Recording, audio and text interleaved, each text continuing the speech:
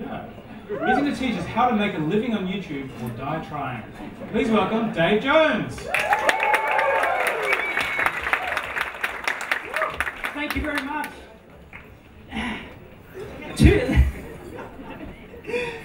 For the last 2 years, my full-time job has been making a living on YouTube.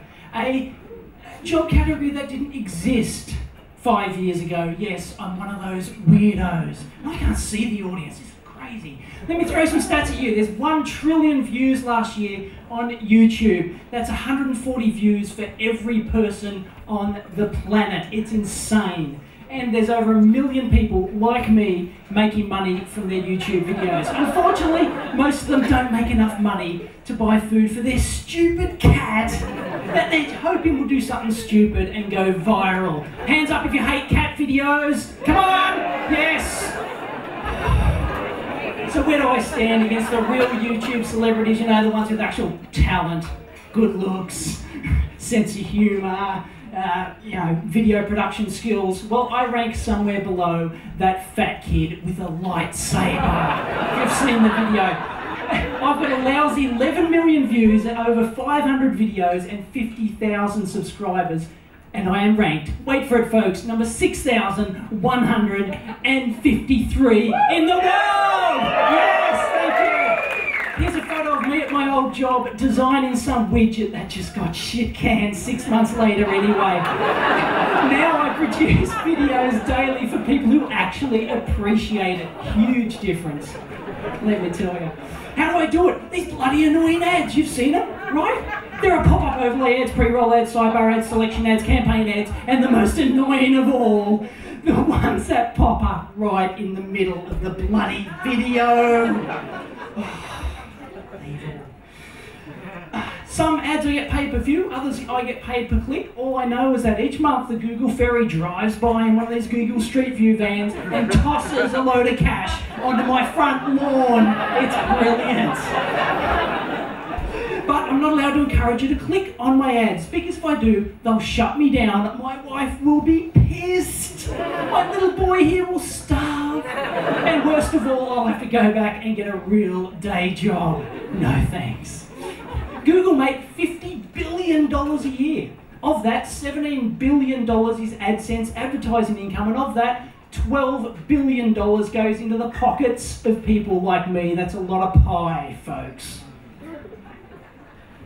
Unfortunately, if I tried to make a living out just the money from the YouTube videos, I'd be sharing an apartment with a fat geek like this, or half a dozen of them, and they'd probably have cats. I do not like it. I don't want to go there.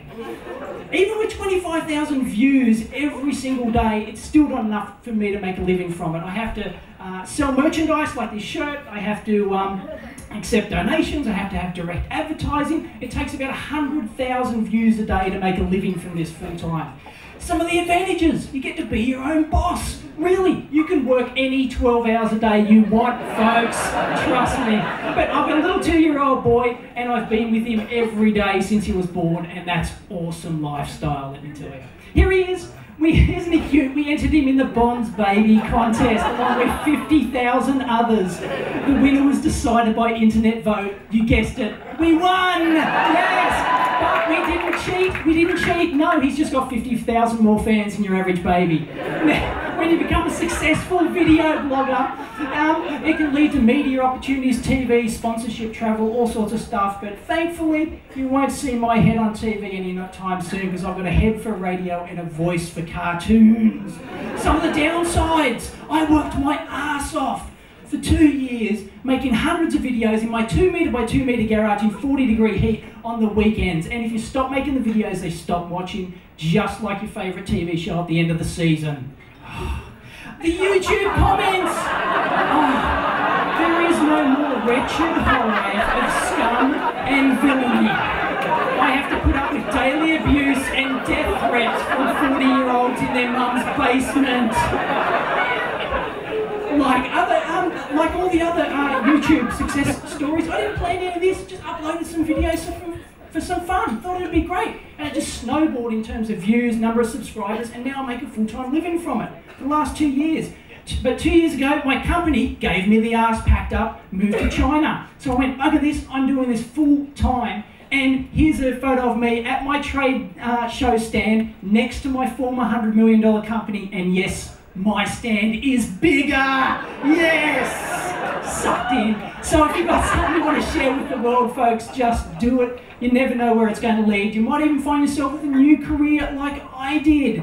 Just be enthusiastic. That's all it takes. Content is king, folks. Thank you very much.